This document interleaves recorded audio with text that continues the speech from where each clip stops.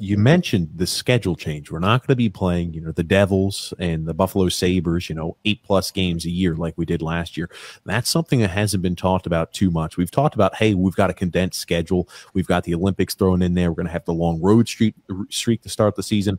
I think it's interesting also you bring up, no longer are we going to be playing some of the cellar dwellers, the worst teams in the NHL for a time period of almost 16 games in a shortened season. We're not going to have that advantage this next year. I think that's a very interesting point. You brought up, hey, how Varlamov set the Islanders franchise record for most shutouts, and how we might be singing a different tune. When we played in the first round, we wound up playing the empty net, which was Tristan Jarry. Yeah, we were outplayed. That went 7 absolutely, games. we were absolutely outplayed. We were outplayed in the first 4 games of the Boston series. When Carlo got injured, it started to switch, and then the Islanders gained this weird sort of confidence, because I was like, there's not a chance in hell this team can go the distance. But after that Game 6 against Boston, there was this weird switch in gameplay. Like, they all of a sudden, they at least had stretches where they were dominating, because I had zero faith. And I'm just going to take it to the comparing last year's playoffs, this year's playoffs. Anybody who defends any sort of point that last year, by the way, here comes my grump. Anybody who defends last year, because usually when I bring up Taves, people say, well, what do you mean? Nothing was lost. We were the top defense, and we made it 1 game further. All you need to do is go look at the games from when we played in that playoff bubble to this year. Other teams could get nothing going. You talk about Florida, every single game, under 30 shots, under 30 shots, under 30 shots. In the deciding Game 7 against Philadelphia, under 20 shots, was it? We were shutting teams down. This year, they're conceding 50 shots, 45 shots, 50 shots, and there's chances left and right. Game 5 against Pittsburgh, rewatch it. Game 5 against Boston, literally hanging on for dear life, and that was not the case. And then also trying to claim that we were the top defense in a shortened season when we're just raking up shutouts against the Devils. You saw what happened when they had to play increased competition. The defense as a whole was considerably worse this year. Your eyes will not lie to you. Any playoff game, teams had no trouble getting chances versus the Islanders from the first game all the way to the last game. And it was like, the fact that people can't see that is bewildering to me. Well, it's because they have vision problems, and the only thing that corrects them is to wear your orange and blue glasses, where everything is perfect in the world. Second line defensively did not foot the bill. And there is a key cog on that second line that I just look, we'll do this in a I'm operating as like a guy who took his glasses off and I just see Islanders players blur. I have no, like, the reason I yell about Taves, I don't like how he raised his kids. I don't care about, I'm talking about what I'm seeing with my own 2 eyes as somebody who played, watched for generations. Like, Josh Bailey is a 100% liability. And all he offers, what he offers now, because I don't do that whole, but the leadership thing, and just like that worked for the Rangers and Callahan, and when they just chucked him, they finally made it to the Cup, and then they brought in Drury and had to buy him out. So take that aside, all he can do is make good passes when given time. He's not strong on the puck. He's not strong on the boards. And the area he murders us the most, and I swear to you, go to my Twitter once every month, you'll just say, yep, ruin that one, ruin that one, ruin that one, is as the lefty quarterback on the power play. He doesn't have the finesse he forces pass after pass after pass, and he can't one time, which means, you ever wonder how Ryan Pulock is not just ripping in missiles like Ovechkin or Stamkos? It's because they know there's not the threat of a lefty one-timer like Kucherov, or like how they set up Carlson. You need somebody on the other side, and when they know Bailey cannot one-time it, and he has no shot, and he forces passes through, he is a power play 2 ruiner. It is. And maybe this year you'll watch a little closely. I'll just text you every time. Did you see that one? Did you see that one? I could even show you in the playoffs. Even when he got lucky, just throws it off his skate and it goes in. I don't care that it goes in. That's not a repeatable play. It's not. I understand he's been here a long time. He goes to my friend's restaurant. It has nothing to do with that. I'm talking about the player that I see out there. And someone's like, did you see those points in the playoffs? Yes, the line played great, and secondary assists I can get if I win a face-off, Oh, my You goodness. agree completely. You could agree completely with us on that one. I know maybe you might be even a little bit more negative towards Josh Bailey than Grumpy is. He's my secret hope that the Islanders are getting a true scoring winger.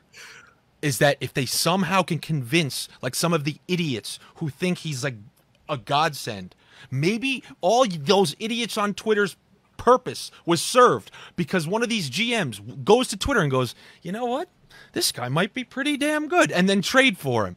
Maybe that will be the beautiful, karmic nature of all this, and I could finally sleep a sigh of relief. No, it won't happen. And I just don't want this team and this situation to be something we look back on 5, 6, 10 years down the road when we're going to hit the dark and rough times. And boy, oh boy, will they be dark and rough. But we all understand it now. I don't want us to sit back and think, oh, damn, maybe if we just would have made that one move, maybe if we would have gone a little bit outside the box, maybe if we said, Josh Bailey, Kyle Palmieri, we need to go ahead and make a drastic move. We need a guy who can go ahead and really pick corners extremely well because Matt Barzal is going to open up space because he's got the speed, and we've got Anders Lee to park his body in front of the net. We need a guy who can pick corners. We need a guy like Vladimir Tarasenko. And if that was us not including Kyle Palmieri, I wanted us to make that move. I think we needed to make a big move. So I will tell you right now, I think you will believe that's going to be a lot less of the case if our current stable of 6 defensemen is our starting 6 defensemen, because there are no 9 games against Buffalo and Devils to save us this year. The Islanders' defense was considerably worse. Considerably worse. Go ahead, guy at home. Circle the number on your screen in the shortened fake season where you play the Devils 8 games in a row. Watch them against any playoff team. Chances were a-flying. Okay? And now you're removing... now, look, Leddy... I thought Leddy was perfect as a third pairing defenseman. You have no pressure on you. Him and Boychuk or him and Green. I loved every minute. Everything was so perfect. And that's why every team was shut under 30 shots. Go look at those playoffs, man. Until they played Tampa, who was a juggernaut. Every game under 30 shots. It's because we had 2 shutdown pairings, and our third pairing used to be our first pairing. Like that's where we were at, and now we're looking at half of that chopped off. God forbid one of the top 2 loses their time. Then what? You throw Mayfield. Who are we rolling out there as our bottom 2 pairs? I mean, think about it. Right? Last year, Mayfield and Leddy were not good together. Yeah. And by the way, that was my that was my last seed of proof about Taves, because Taves made it easy to work with. He was so smooth. And then everyone goes, what's wrong with Scott Mayfield? And I'm right back there just pulling my hair out right from the roots. Yes, I've said that to people. They tell me I'm crazy, but it's true. He made Scott Mayfield a better defenseman. And it'll be interesting now, though, right? You're looking at Dobson playing on your second pairing with who? I got Andy a weird Green? Sniff. I got a weird feeling that it's either going to be Sammy Vatanen. Ah, he said it. Or no. But my sniff is that freaking Chara is going to want to do a 1-year deal. And when you talk about Mayfield, and dude, this isn't some fan in me talk. I don't care. I'm just saying if he wants to play 1 more year in the Northeast for a contender, because it's something with his family, he said it has to be in the Northeast. So he's not going back to Boston. He's not going back to Washington. What other team is close from there? Yeah, you're talking maybe any of the New York teams there, the Rangers, Devils, and Islanders. But yeah, he's finished. Can't play anymore. Can't play anymore. If you were to play him on you come off the bench. Didn't he play every game last year?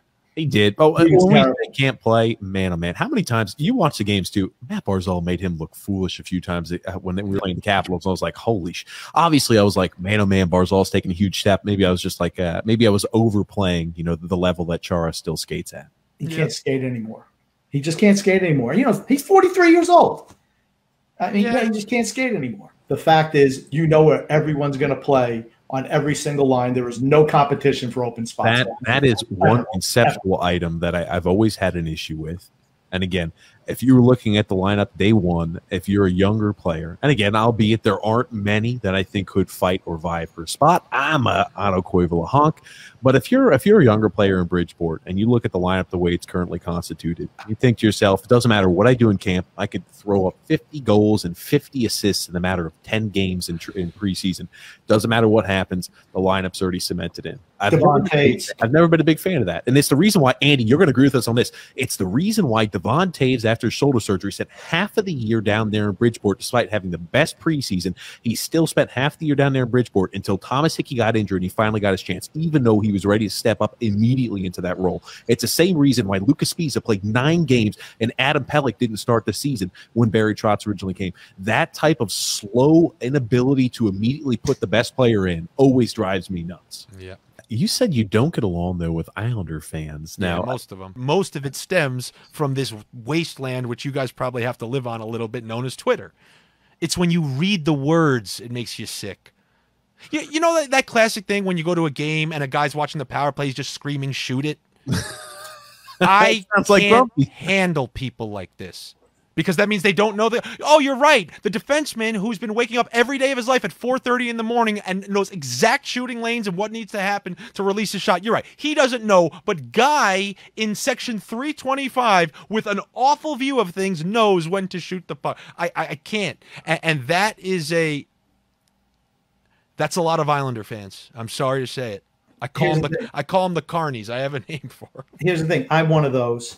And I'm going to tell you what. Look at that. Doesn't mind admitting it. He's one of those. That's fine.